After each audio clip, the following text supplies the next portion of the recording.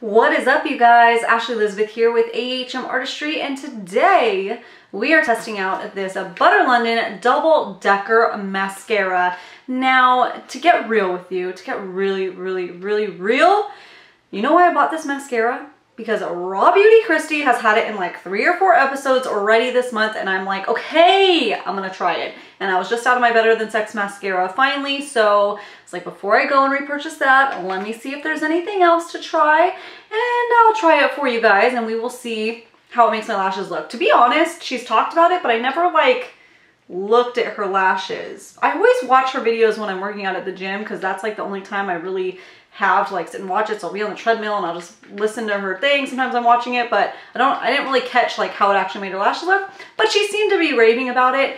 And Ulta is currently having their fall 21 days of beauty, and this is on sale at the moment. So at the time of posting this, I believe you still have a week to get this if you do like the turnout. It originally retails for $20 and I got it for $12, so $8 off. Pretty good deal as long as it works. So if you would like to see how this works on my lashes, as well as an 8-hour wear test, then you know what to do. Just keep on watching.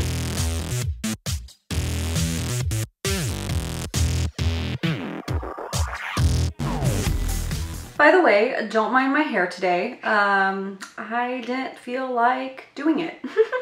So if you are new to my channel, how I like to do on my mascara tests, try on, first impression type of reviews is I just have obviously basic makeup, all my foundation and everything's done, but I leave my eyelids blank so you can really see how the mascara works. I have no liner on, anything like that. So I'm gonna zoom you in, and right after we read about this, all the claims really say is 200% thicker lashes, 314% increase in lash curl on the side of the box. Not really anything else other than that.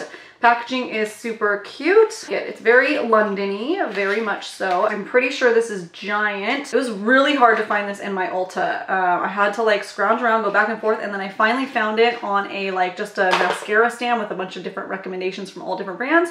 And there she was at the very bottom. They didn't even have it on the 21 Days of Beauty stand. So this is what it looks like. I'll show you it up close. All right, here she is. Double Decker lashes. Okay, Butter London.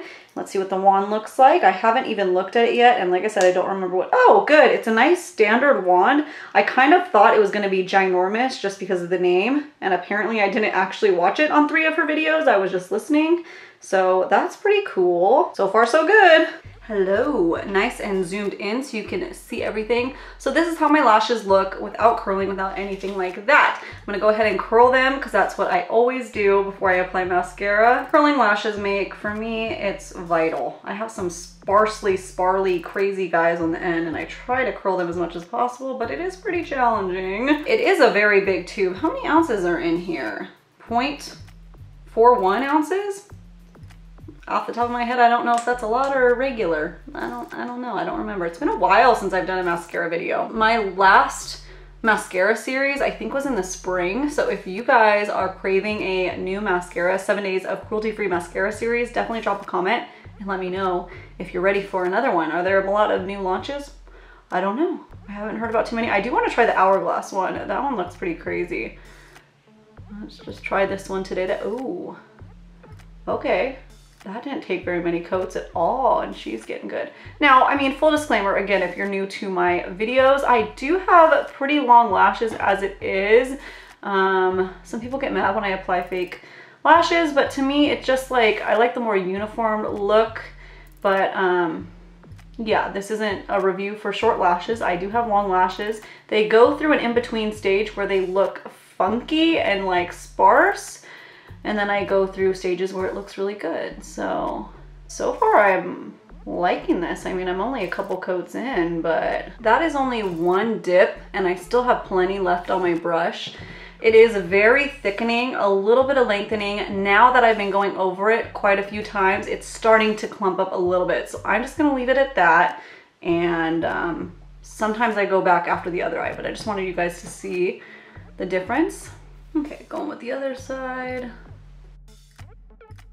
Both sides. So now I'm going to go in with the first side, not redipping my brush, but just see if I can add a little bit. So that's usually how I do it. Once the first side's dry, I kind of go back a little bit, See if I can layer any more, because then it prevents it from kind of getting clumpy most of the time, depending on the mascara. Kind of like fan it out a little bit. Okay, that's plenty. If I do any more, it's gonna start getting clumpy. Now let's go back over here. Again, not redipping, just using whatever's left over. I'm kind of using it as a comb. Now I'm gonna go in with my lower lash line. This doesn't look like the type of brush I like to use on my lower lash line, but we gotta try it out, right? Not everybody likes to buy 2 different mascaras for their lashes. I'm not even redipping it, and it still has product on there. So the wand is very good at picking up product. That actually worked pretty well on my lashes. I would not redip it because then it would be super wet, but just using whatever's left over looks like that perfect how I like my lower lashes to look. Usually mascara wands will totally like be too big and get on my skin, but this one is going pretty nicely. Here are the lashes, all done up and fancy dancy, almost touching my eyebrows. I feel like the Too Faced Better Than Sex mascara, my lashes will pretty much touch my eyebrows. This is almost there, so not quite as lengthening, not quite as curling as my Too Faced Better Than Sex. Sorry to compare it to that, but that's my favorite mascara, so I'm gonna compare it to that. I know some people hate that mascara, so I apologize if you're one of them, but you can see what the results are on my lashes for this. Now I always get a little bit of mascara there. If I'm doing eyeshadow and liner and stuff, I never notice it, but since I'm doing bare, I will wipe that away with Q-tip, but just know that happens with literally every mascara that I use. Probably it's my technique. I try really hard to tight line with it and get on the base, so it just comes with the territory. It's not this mascara in particular. All of them do that, okay. All right, so here's one more close-up look for you to see. So far, I like it. I like this one, everything's going well. So as long as it holds up through the 8-hour wear test, I will be continuing to use this one and liking it. One of my favorites that I've tried so far, off of first impressions. I know a lot can change in wear tests, so I won't really say too much. So then, let's just go ahead and see how it performed after 8 hours, okay? Genius. All right, it's been 8 hours, so here are my lashes after that time. I'll keep this short and sweet. So far, so good. I'm digging it. I don't have any smudging or wetness. My lashes are not wet. I have tried mascaras before that, even after 8 hours. There's a bit of dampness, but no, nothing weird. I still have a curl to my lashes. They're not drooping, they're not clumping. Yeah, so that's pretty much it. The proof is in the pudding. That's pretty much all that I need to say about that. Special thanks to RawBeautyKristi for talking about this mascara several times this month because I may have found a new favorite. All right, my love bugs, thank you so much for tuning in today and watching me test out this mascara for you guys. Let me know down in the comments below if this is something that you want to pick up, if you're gonna give it a shot, and let me know what your favorite mascara is of all time. Like if you could only ever use one more mascara for the rest of your life, which mascara would it be? I'm super curious to hear that. If you are new to my channel and you stopped by for the very first time, hey, what's up? Welcome. Go ahead and click that little subscribe button so you get notified about my new videos because I know you want to be a part of our fam bam because I have the best fam bam in the world. No, seriously, you guys are awesome. Thank you so much for your continued support. I love you guys and I hope you all have a great, lovely, awesome freaking day.